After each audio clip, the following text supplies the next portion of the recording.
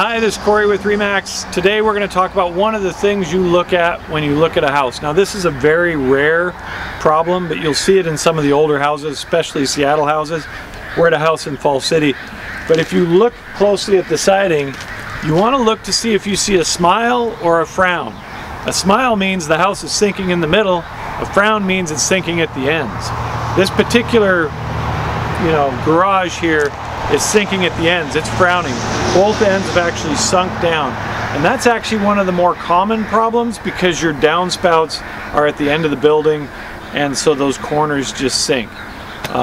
When you see it sink in the middle, many times that's pier and post construction, and that causes the middle of the house to settle. So you look at the siding and you look at the roof to see which way it's going, if at all. Hopefully it's not going any different direction. Some of these older houses are easy to fix. If we can help you in any way, just let us know.